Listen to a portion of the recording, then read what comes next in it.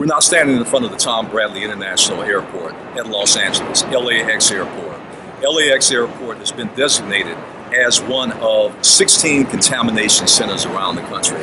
That's the Centers for Disease Control Contamination Centers.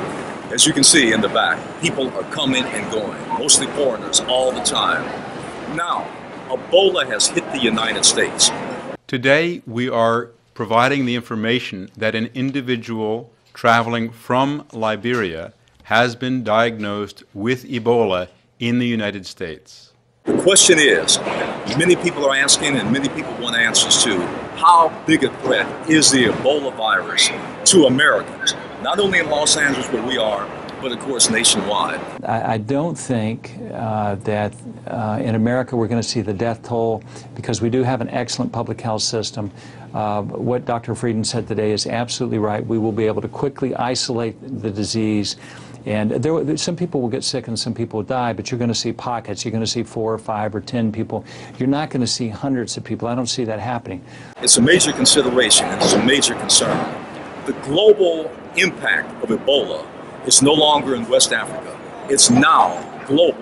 It's now hit this country. It cannot be quarantined behind one border. So now many people are asking, and many health professionals are saying and assuring us, no, it can't happen here, even though we've had some cases. We are equipped in this country to handle it. I understand that there are public health measures. I understand that they are monitoring at airports, and I applaud that. That is good. But I think it is inevitable.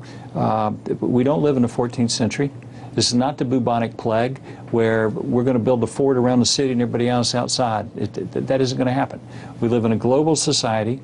People move around freely. There are tens of millions of people coming into this country every day, coming into Russia every day, coming into the European Union every day, and they're coming out of Africa.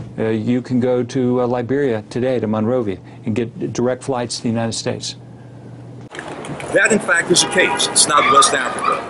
We certainly know that medical services, the ability to monitor, the ability to actually quarantine those with Ebola is certainly superior to anything else here. However, given the fact is it's a communicable disease, thousands, perhaps millions of people are coming in and out of the United States and other countries, we are no longer fail-safe away from that. The doctors and nurses isolated the patient immediately. They say he left Liberia on the 19th, arrived stateside on the 20th, developed symptoms on the 24th, and walked into the hospital on the 26th, but was sent home. When he felt so sick and had to return on Sunday, he needed an ambulance. Tonight, they tell us he's strong enough to talk and is saying he's hungry. But compare this patient's story to the dramatic hospitalizations of the American patients diagnosed in Africa, flown into the country in specially outfitted planes, and walking into the hospital in protective suits.